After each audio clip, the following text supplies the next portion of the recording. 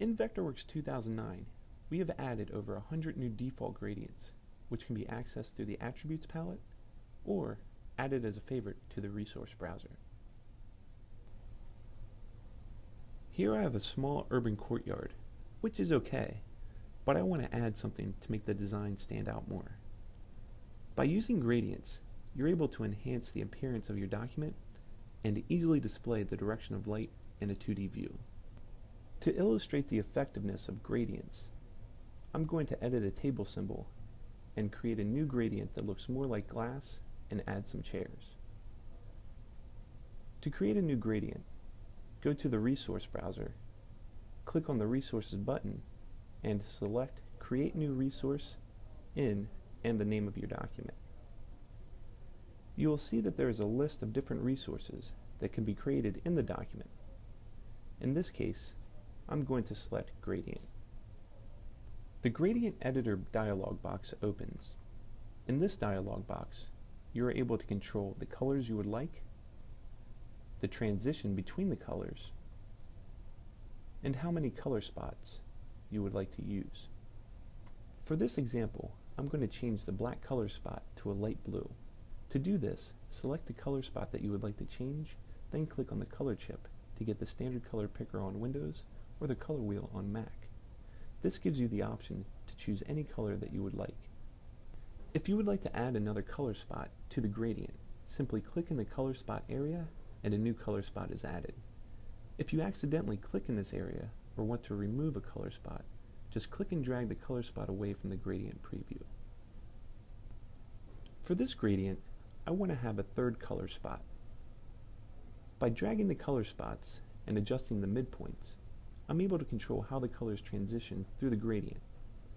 I want to note that because gradients are resources, they can always be edited through the resource browser if you need to make a change.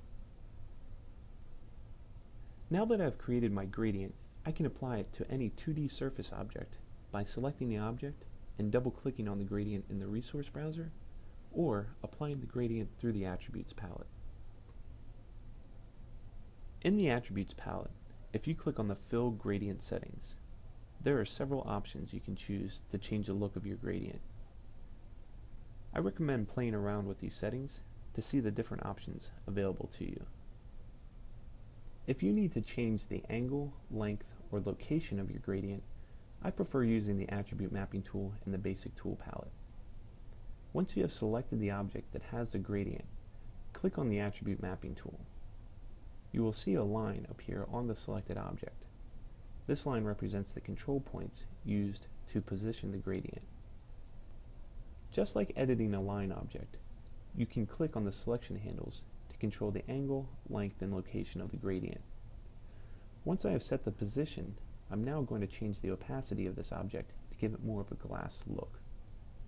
Next, I'm going to add some chairs to the table using a chair symbol from the resource browser. Instead of trying to place each chair in the proper location, once I've inserted one, I can use the Duplicate Array command to easily insert the rest of the chairs. With the symbol selected, go to the Edit menu, select Duplicate Array, and the Duplicate Array dialog box appears. Because I'm adding chairs to a circular table, I'm going to select Circular Array, duplicate the object 3 times, set a 90-degree angle between the duplicates, and the center of rotation will be based on my next mouse click.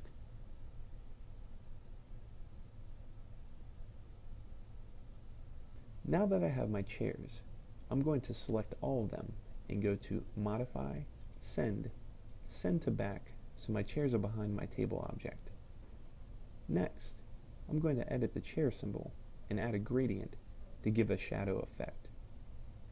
Instead of creating a new gradient for my chair, I'm going to add a grayscale gradient to the chair and mask the existing color.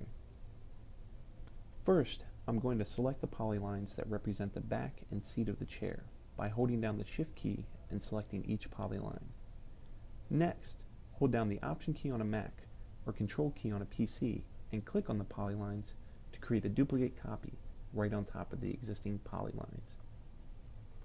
Now, through the Attributes palette, I'm going to apply a grayscale gradient.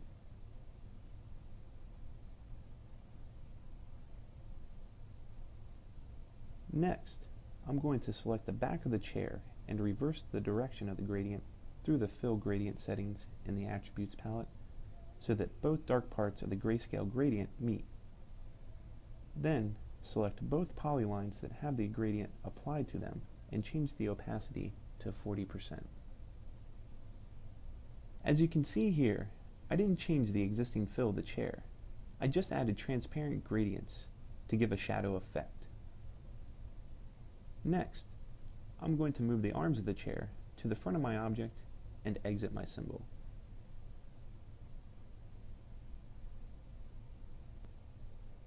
I'm going to fast forward to a more complete courtyard where I've applied more gradients so you can see the end result.